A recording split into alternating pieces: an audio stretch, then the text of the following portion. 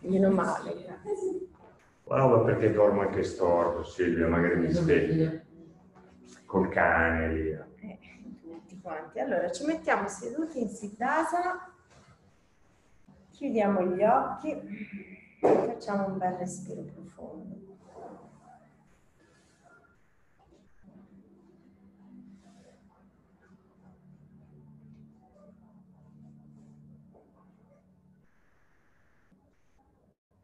Stasera vi faccio fare una delle mudra che mi piace di più. È un po' un groviglio, ma è bella. Va bene. Allora, mentre stiamo con le spalle rilassate, solleviamo le mani e incrociamo i polsi. È indifferente se sinistro o destra avanti, incrociateli così a istinto. E poi cominciamo a intrecciare mignolo con mignolo, saltiamo l'anulare, medio con medio, indice con indice. Ci avanzano il pollice e l'anulare che si toccano tra di loro all'altezza dei polpastrelli, formando due anelli. Ok, poi rilassiamo le spalle e portiamo le mani così intrecciate più o meno davanti al cuore. In questa mudra che si chiama Abhaya Hridaya Mudra e che potremmo tradurre come il sigillo del cuore coraggioso.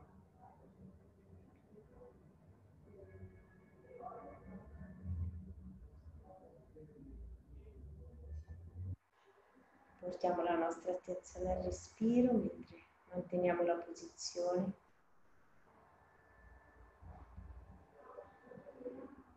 E in questa mudra si uniscono l'anulare, che è il dito legato all'elemento terra, e il pollice, che è il dito legato all'elemento fuoco.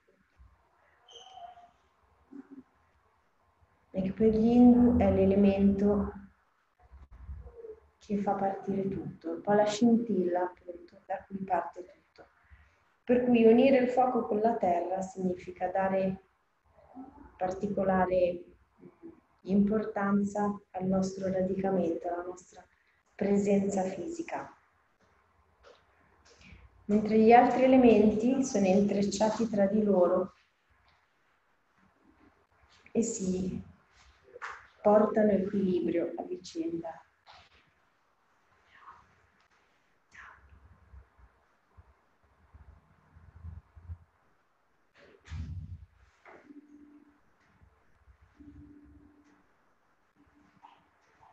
Si dice che questa mudra porti coraggio,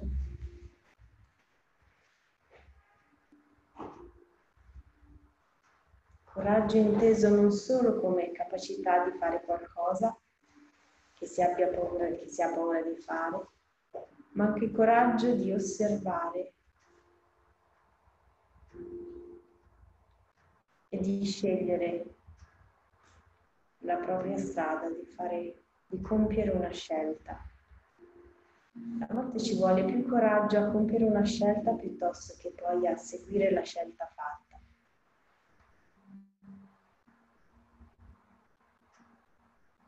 Perché una volta che il nostro cuore ha scelto, poi sa dove andare.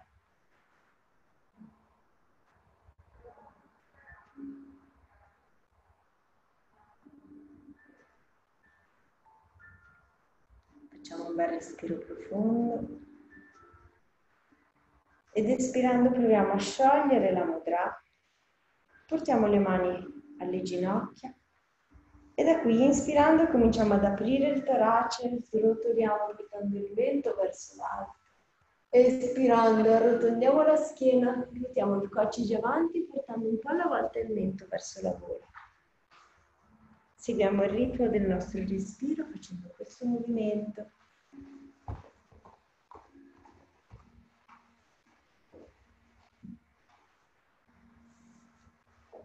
Cercando di portare la nostra attenzione mentre facciamo questo movimento combinato al respiro al punto davanti al quale avevamo messo le mani in Abhaya Hridaya Mudra.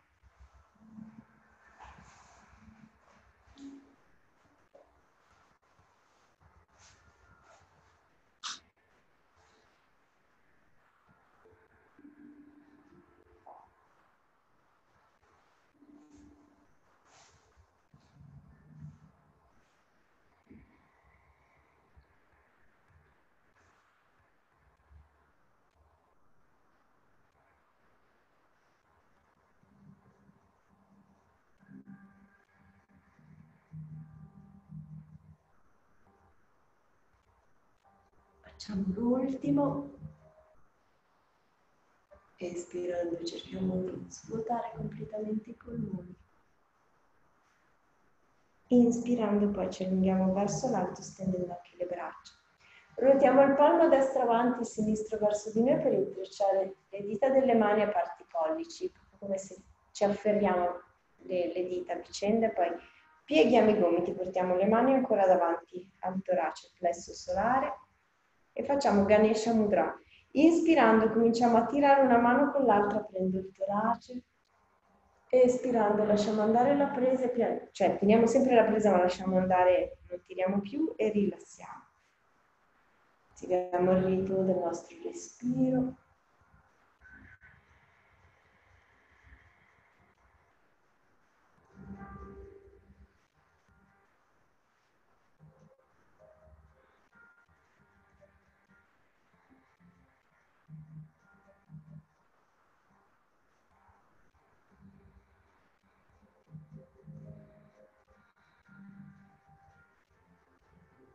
Alla prossima ispirazione manteniamo tirando, respirando normalmente, quindi non tratteniamo il respiro ma tiriamo con le mani per mantenere la mudra.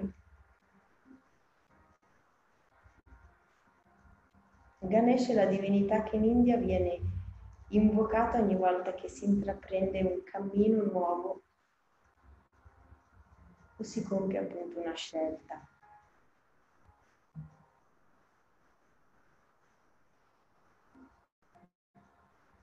Espirando rilassiamo, inspirando allunghiamo le braccia. Questa volta palmo destro avanti, sinistro, no scusate, destro verso di noi, sinistro avanti, intrecciamo ancora, riportiamo le mani davanti al plesso solare, ripartiamo. Inspirando, apriamo il torace, espirando, ritorniamo al centro.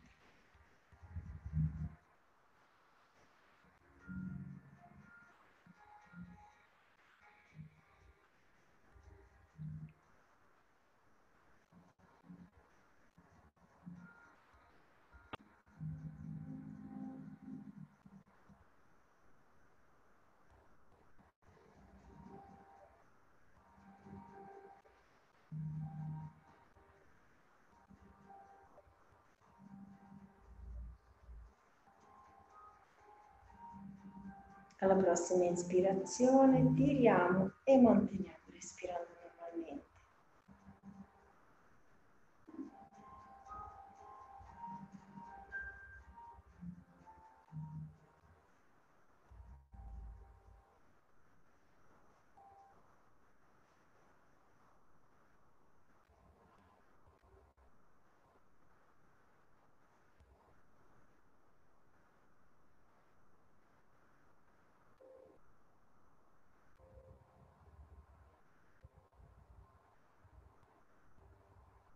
Espirando rilassiamo, inspirando ci allunghiamo,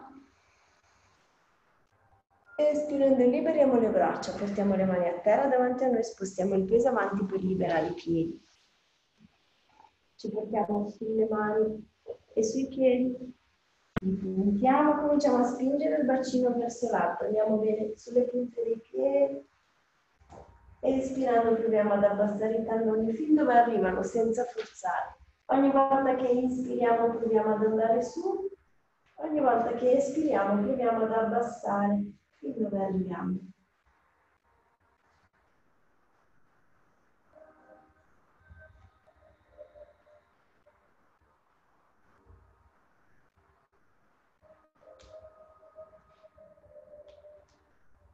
Alla prossima ispirazione saliamo, ruotiamo il coccige avanti, cominciamo a srotolare la schiena una vertebra alla volta per portare le spalle in linea con i polsi. Andiamo nella panca alta, allunghiamo il collo e poi portiamo il mento verso la gola, premiamo con le mani, spingiamo in alto il bacino mentre andiamo sulle punte dei piedi e espirando i talloni scendono. Inspirando i talloni si sollevano, il coccige ruota avanti, srotoliamo la schiena, andiamo ancora nella panca alta, seguendo il nostro respiro. Mento alla gola, cominciamo a spingere il bacino verso l'alto, andiamo sulle punte dei piedi, inspirando, espirando, abbassiamo ancora. Il tallone, ancora una volta inspirando su, espirando su, rotoliamo la schiena.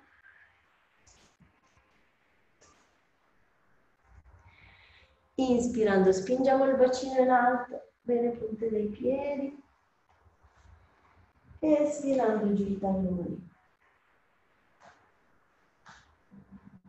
Ora inspirando andiamo sulle punte dei piedi. Espirando pieghiamo le ginocchia. Andiamo indietro. Stendiamo le gambe. Ritorniamo leggermente avanti piegando le ginocchia. Mi metto anche di lato così si vede meglio. Siamo su. Andiamo leggermente avanti piegando le ginocchia. Scivoliamo indietro. E su. Avanti. Pieghiamo le ginocchia, indietro e su, ancora avanti, ginocchia, indietro e su. Proviamo ancora una volta,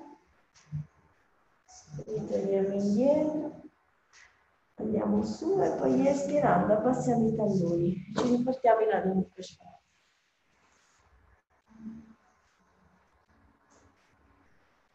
Facciamo un bel respiro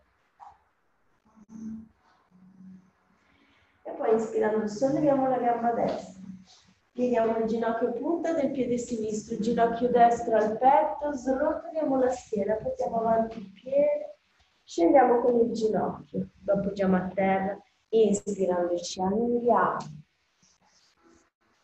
espirando giù. Inspirando stendiamo la gamba destra, il bacino scivola indietro. Inspirando srotolando la schiena andiamo avanti. Inspirando ancora su. Espirando giù. Scivoliamo indietro ancora stendendo la gamba destra. Pieghiamo il ginocchio destro.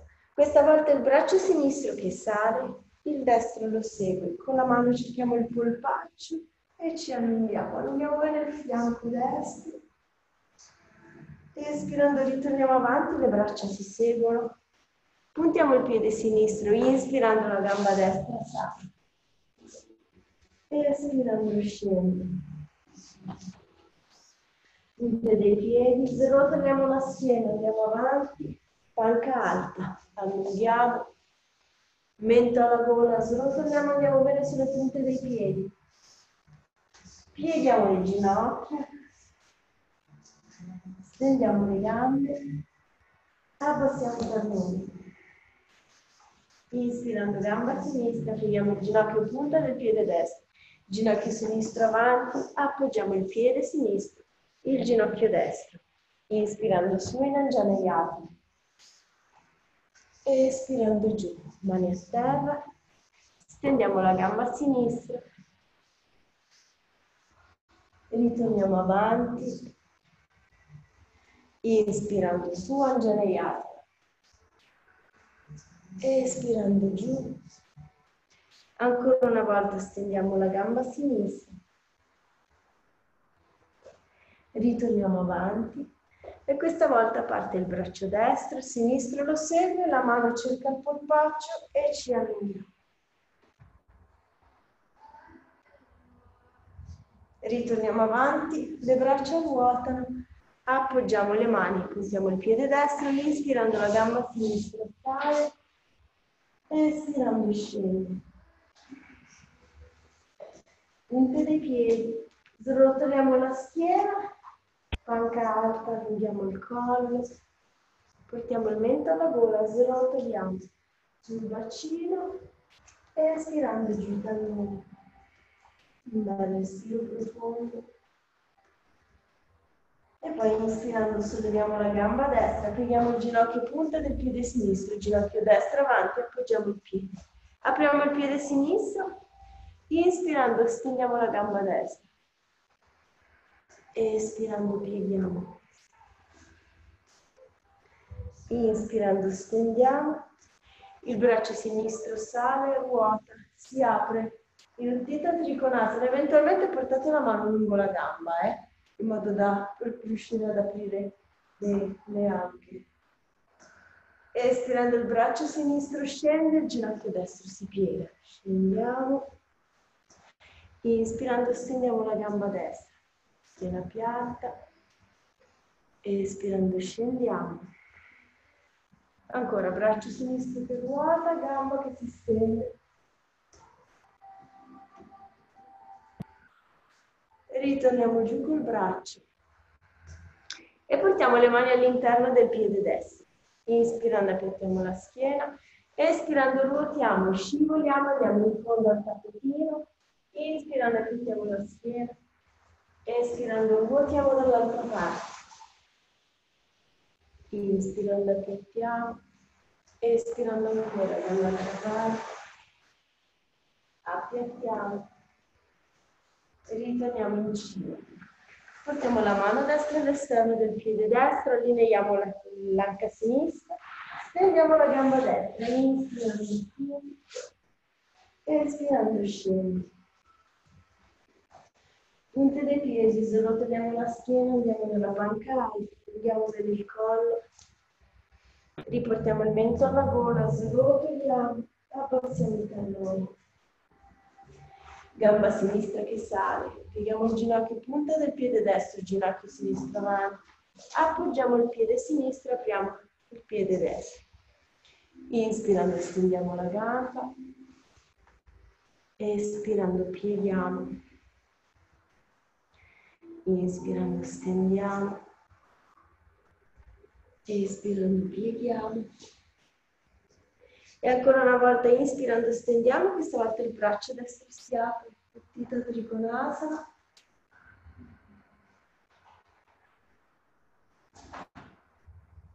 Ruotiamo mano destra giù, pieghiamo ancora il ginocchio. E ancora ritorniamo indietro, braccio destro ruota, apriamo il dito trikonasana.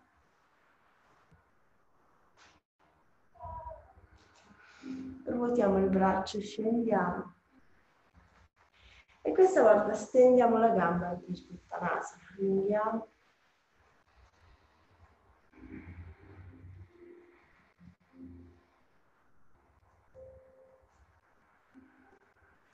Pieghiamo il ginocchio e la mano sinistra va all'interno del piede, ancora dondoliamo. Inspirando appiattiamo la schiena, espirando scivoliamo dall'altra parte.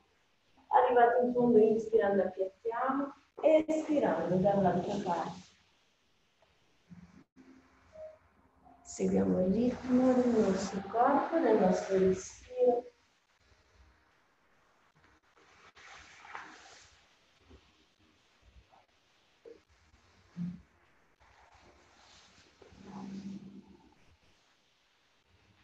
E andiamo ancora una volta in cima al tappetino, la mano sinistra va all'esterno del piede sinistro, raddrizziamo il piede destro, inspirando stendiamo la gamba sinistra, espirando scendiamo.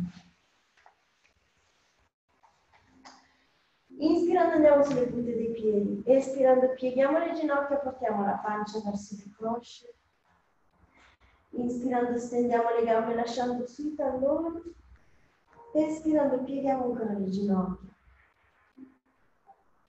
E ancora inspirando su, espirando pieghiamo. Inspirando su, espirando giù i talloni.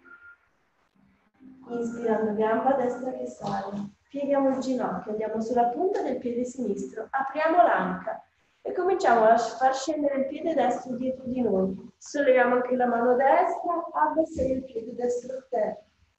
Ok, la gamba sinistra è distesa avanti, la gamba destra è piegata.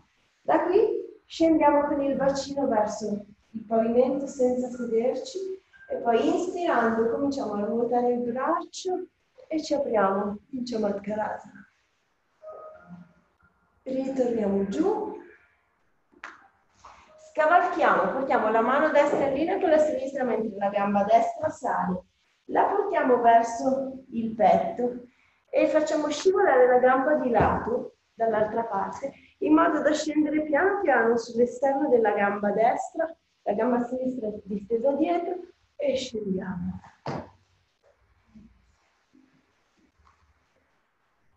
Teniamo le mani appoggiate sotto le spalle e da qui, inspirando, proviamo a srotolare la schiena, ci allunghiamo un pochino, espirando scendiamo.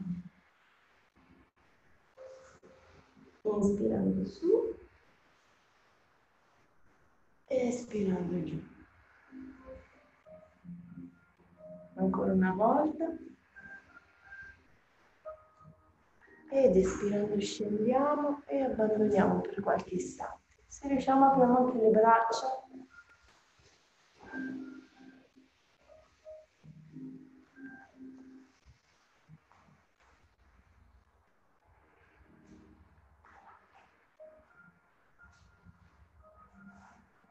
Proviamo a portare l'attenzione al movimento del torace a contatto con il tappetino.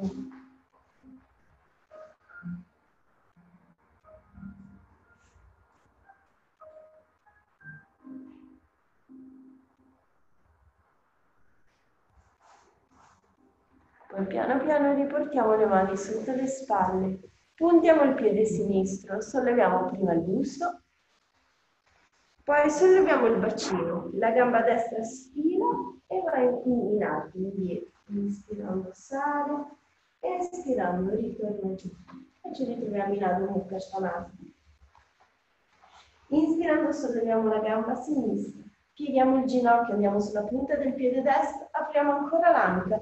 Stacchiamo leggermente la mano sinistra per far scendere il piede dietro di noi. Scendiamo con il bacino. E poi inspirando ruotiamo il braccio, ci apriamo. Espirando ritorniamo giù. La mano sinistra va in linea con la destra, la gamba sinistra sale, prima si allunga. Poi si piega il ginocchio, portiamo il ginocchio sinistro verso il petto e poi allunghiamo la gamba sinistra verso destra. Appoggiamo l'esterno della coscia sinistra a terra e scendiamo. Teniamo le mani appoggiate sotto le spalle. Inspirando portiamo il mento alla gola, srotoliamo, saliamo. Espirando scendiamo. I primi movimenti saranno meno profondi e poi mano a mano che rimaniamo nella posizione, piano piano il nostro corpo si apre, si allinea con il respiro e riusciremo a muoverci in maniera più morbida.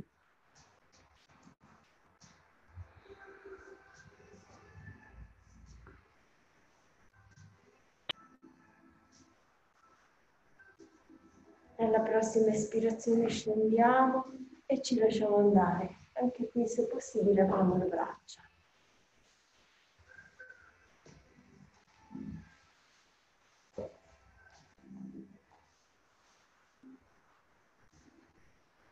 E ancora proviamo a portare l'attenzione al torace, al contatto del torace con il tappetino e ai movimenti provocati dal respiro.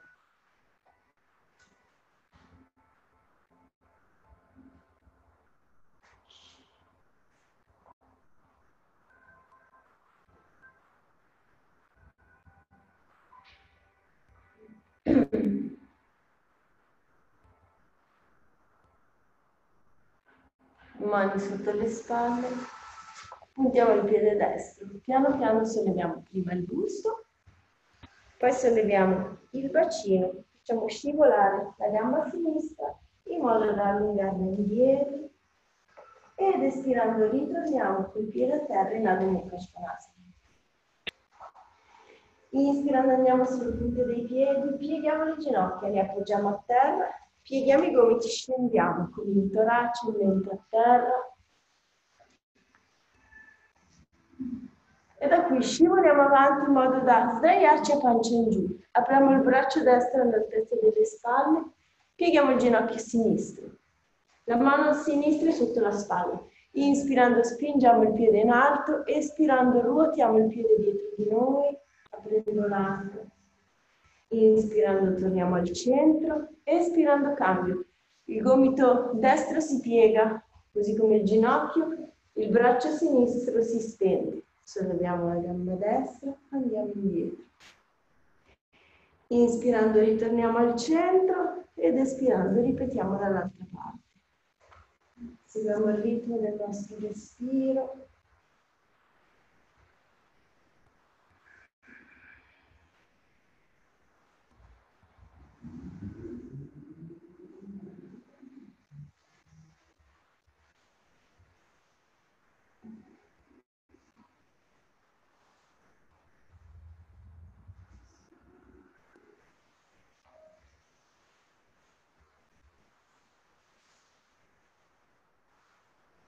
Al prossimo passaggio a destra, col braccio destro disteso, ci fermiamo e manteniamo, appoggiamo la testa a terra, riportiamo la nostra attenzione al respiro, in particolare al riflesso del respiro nella zona dello sterno, da dove siamo partiti con la Baya Hridaya Mudra.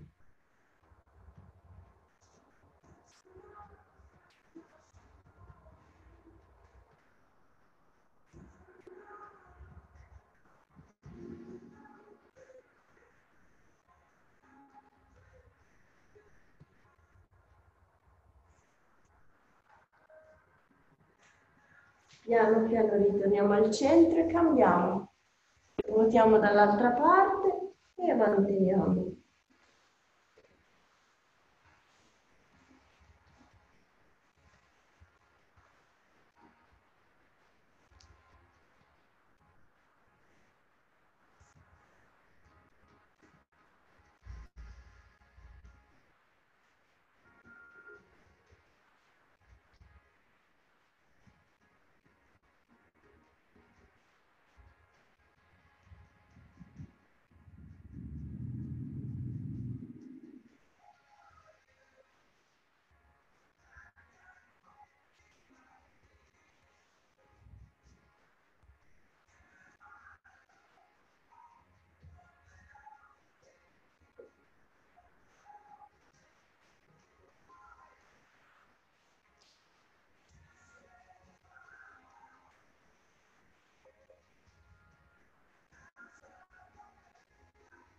Piano piano ritorniamo al centro, portiamo tutte e due le mani sotto le spalle e piegando le ginocchia scivoliamo indietro, portiamo i glutei e i talloni e andiamo verso Balasana. Riprendiamo leggermente la schiena portando lo sguardo verso l'ombelico.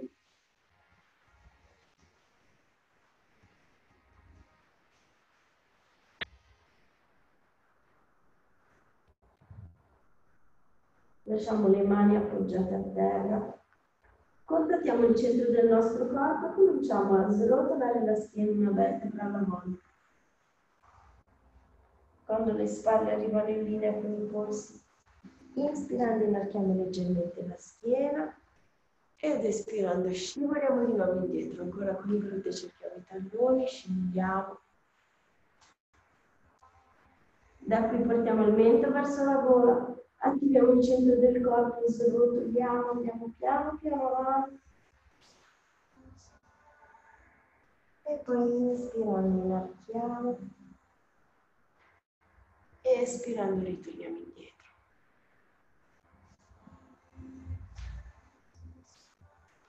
Ancora una volta inspirando, sottolineiamo e poi inarchiamo leggermente e ritorniamo indietro.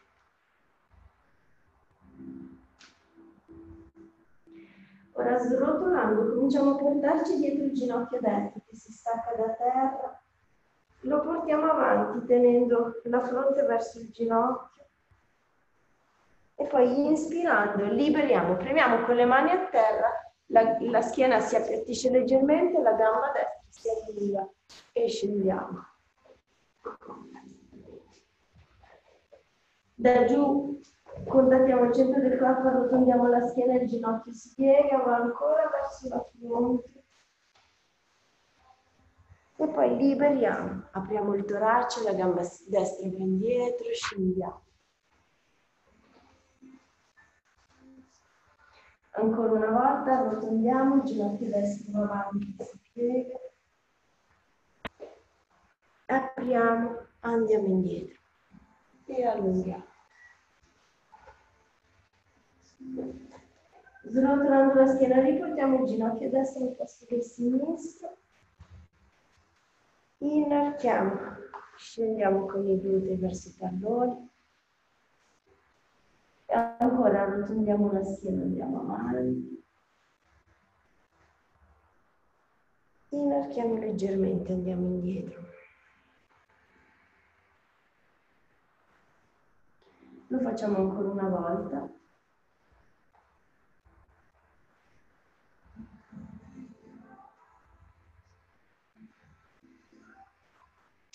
E al prossimo passaggio avanti ci portiamo dietro il ginocchio sinistro, quindi arrotondiamo la schiena, il ginocchio segue la fronte, da qui apriamo, la gamba sinistra si stende mentre andiamo indietro.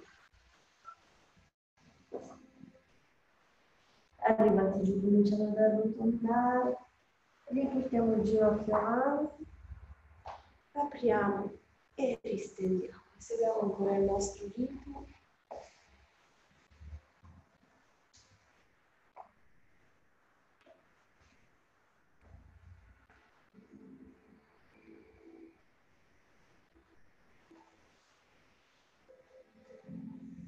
Facciamo l'ultimo.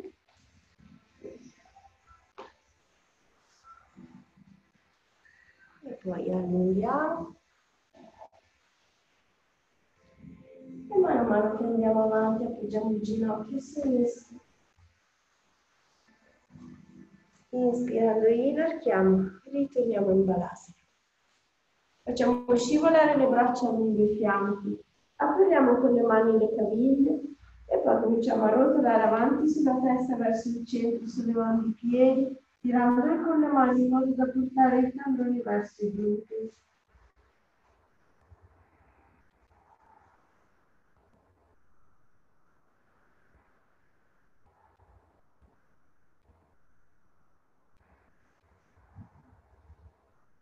Piano piano ritorniamo indietro.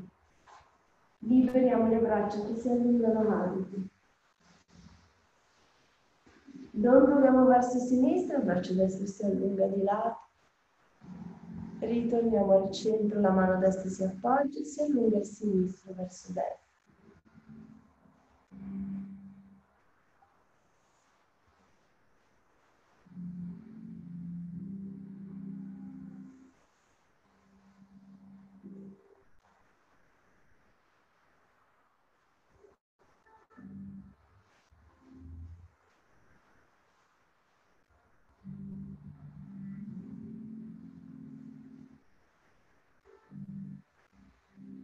Al prossimo passaggio al centro appoggiamo le mani, puntiamo i piedi, srotoliamo la schiena, saliamo con i glutei verso l'alto, espirando e espirando giù i talloni.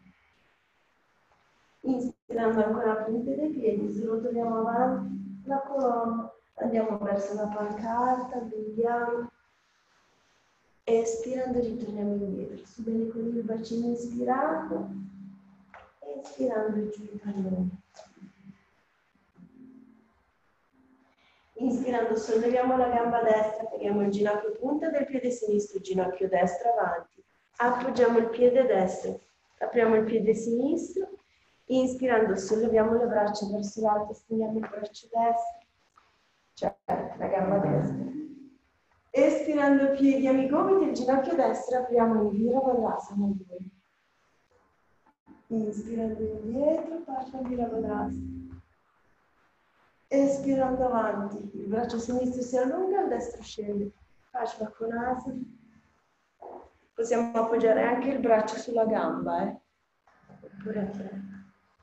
Inspirando saliamo. Andiamo ancora in Parsva Virabhadrasana, con il ginocchio destro piegato. E poi inspirando Virabhadrasana 2. Inspirando su. Espirando, piegando il ginocchio, ruotiamo verso sinistra, scendiamo. Appoggiamo le mani a terra. Inspirando la gamba destra in faccia. Espirando scende. Punte dei piedi, se lo togliamo la schiena, panca alta. Ritorniamo su, abbassiamo i talloni.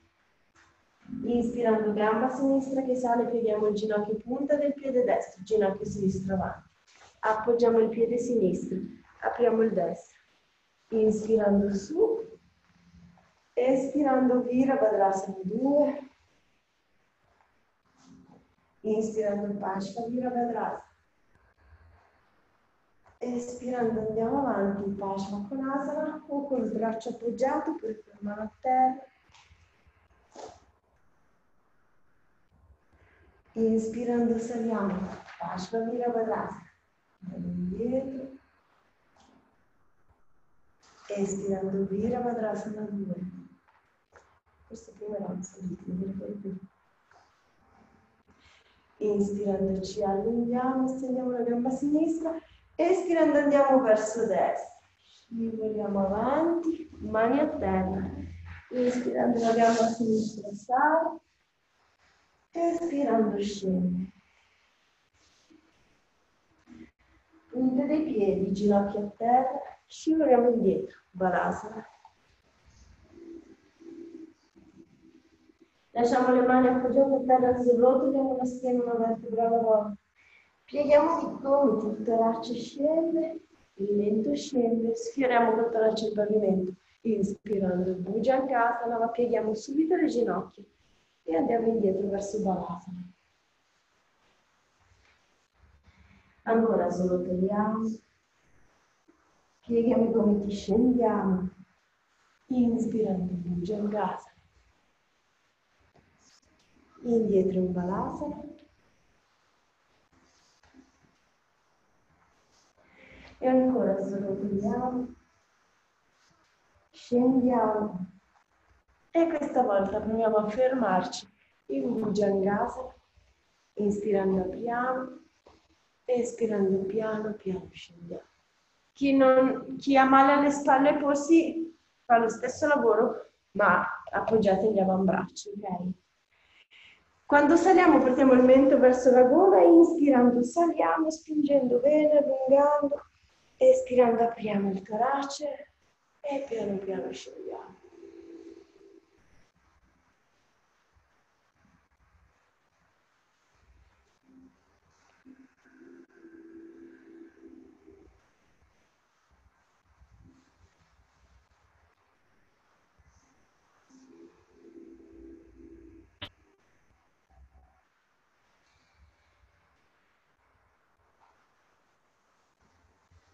Facciamo l'ultimo. E poi scendiamo. Facciamo scivolare le braccia, appoggiamo la guancia sinistra e pieghiamo il ginocchio destro in modo che scivoli verso il braccio destro, in modo che si apra l'interno del ginocchio rimane appoggiato a terra. E respiriamo.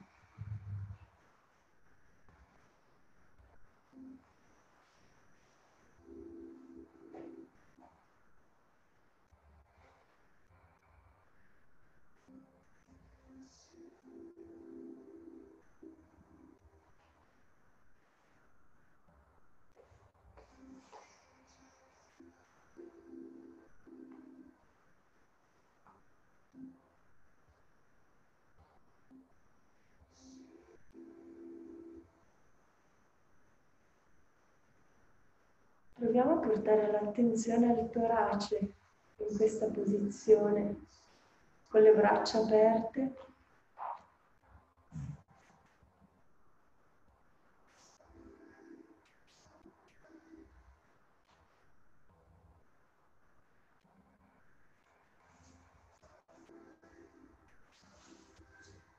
E poi piano piano stendiamo la gamba destra, cambiamo guancia.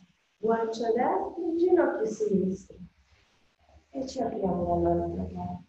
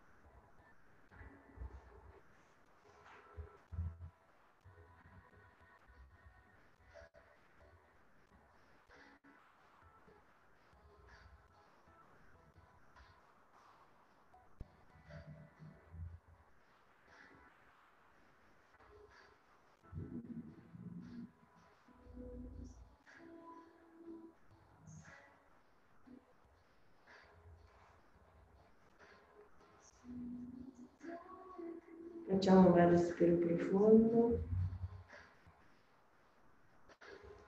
E poi piano piano stendiamo la gamba sinistra, portiamo le mani sotto le spalle. Premiamo per sollevare il busto, pieghiamo le ginocchia, intrecciamo le caviglie, ci spingiamo indietro e ci rimettiamo seduti. Inspirando, allunghiamo le gambe e le braccia. Rimaniamo un paio di respiri immaginando di voler toccare con le dita delle mani sul soffitto. Portiamo l'attenzione al centro del corpo.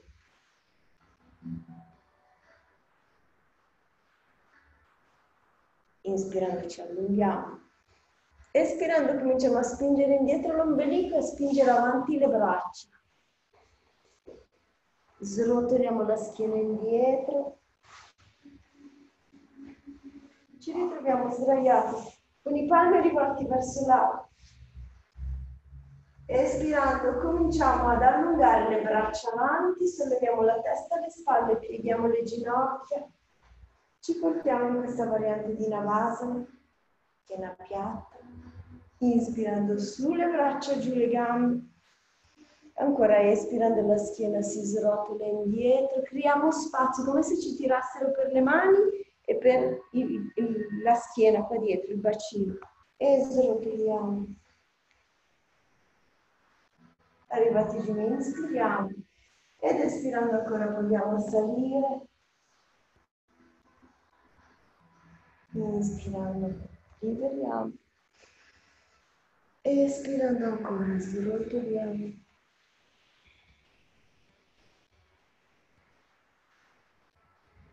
E saliamo ancora una volta. Chi se la sente può provare a tenere le gambe distese e le ginocchia piegate.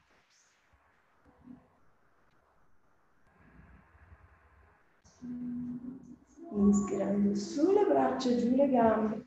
Espirando, scendiamo in Paschimottanasana. Ci allunghiamo avanti fin dove riusciamo ad arrivare senza forzare. Arrotondiamo un pochino la schiena espirando, viento alla gola. Inspirando, appiattiamo la schiena, la pancia cerca le cosce, guardiamo avanti. Espirando, arrotondiamo. Inspirando, appiattiamo.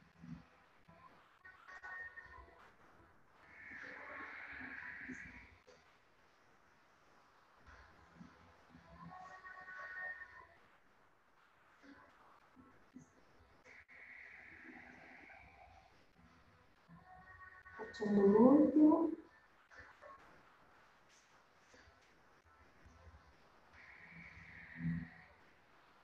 Inspirando ci allunghiamo. Espirando ancora ci allunghiamo, srotoliamo. Arrivati giù, pieghiamo le ginocchia e portiamo verso di noi. E piano piano dondoliamo da una parte e dall'altra, cercando di rilassare la schiena.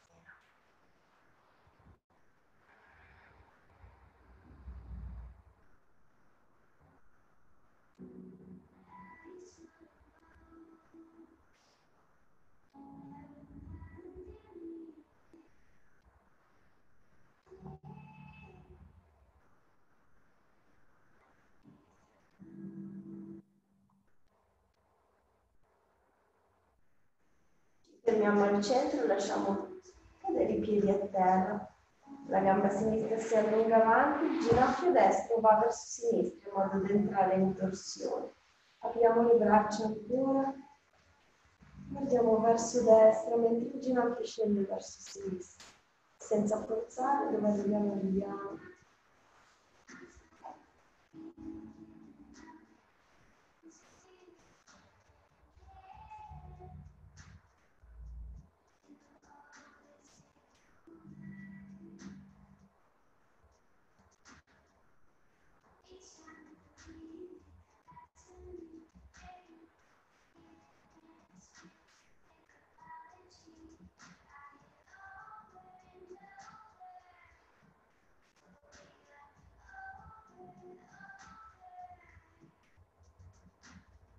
Inspirando ritorniamo verso il centro, la gamba sinistra si piega, la destra si stende. Alla prossima ispirazione, torsione. Ginocchio sinistro, destra, viso verso sinistra. Vediamo.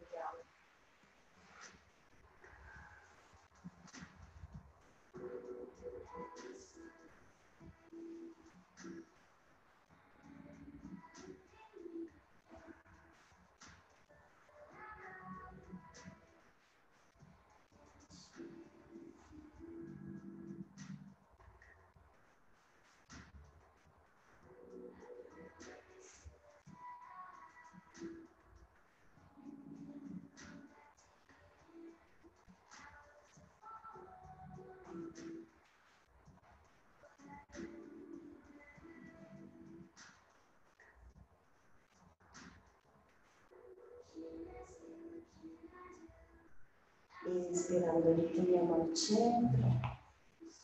Vediamo tutte e due le ginocchia. Solleviamo la testa alle spalle, ci arrotoliamo un attimo per riportare tutto verso il centro. E poi quando ci sentiamo pronti liberiamo. Facciamo scivolare avanti le gambe, Shavasana, scarichiamo verso l'alto, ci lasciamo andare completamente. Chiudiamo gli occhi. Portiamo la nostra attenzione al respiro.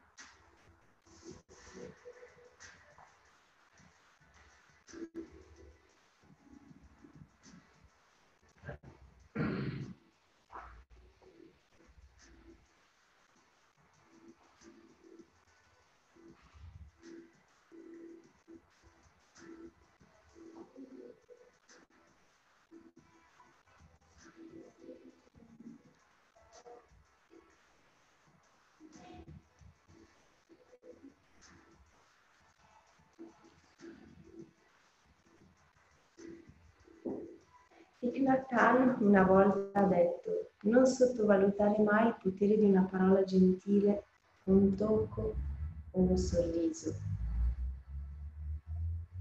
Quando siamo in pace con noi stessi, connessi con il nostro centro che tutto muove, siamo anche più ben disposti nei confronti delle altre persone. Entriamo facilmente in risonanza con gli altri e siamo addirittura in grado di provocare una sorta di contagio di umore attraverso la nostra presenza e la nostra disponibilità, anche solo con un semplice gesto, uno sguardo o un sorriso.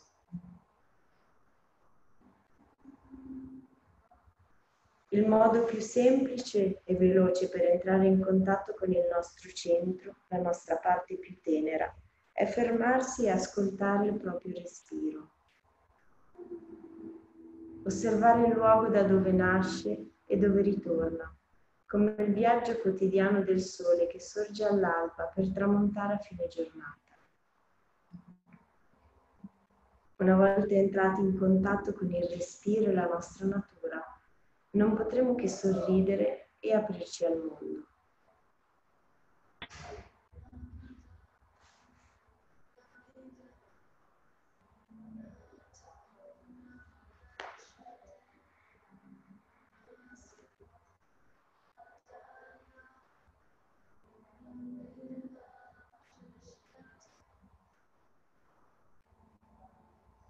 Questo secondo me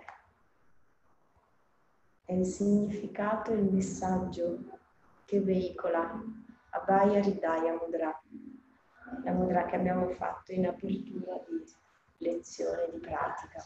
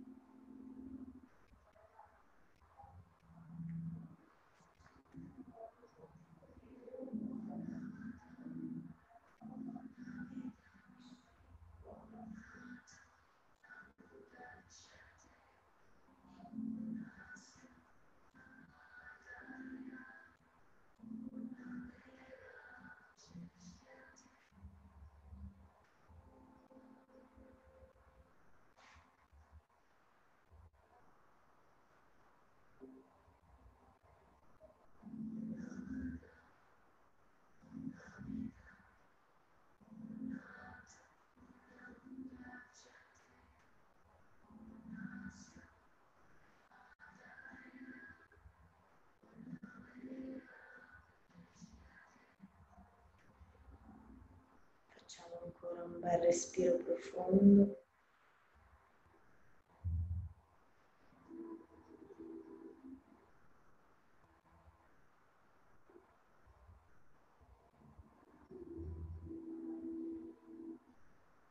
E piano piano cominciamo a rientrare in contatto con il nostro corpo.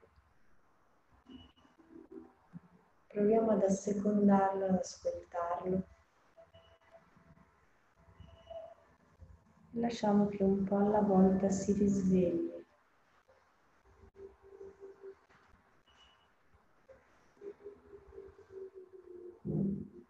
Seguendo i movimenti che in questo momento ci sembrano più utili per il nostro corpo.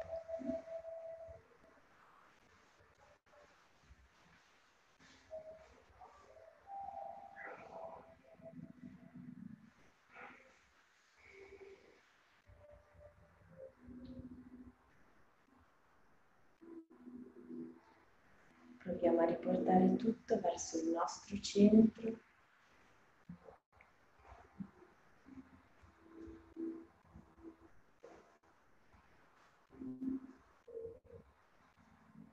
Poi quando ci sentiamo pronti, aiutandoci con le mani, un po' alla volta ci mettiamo seduti e uniamo i palmi davanti al cuore.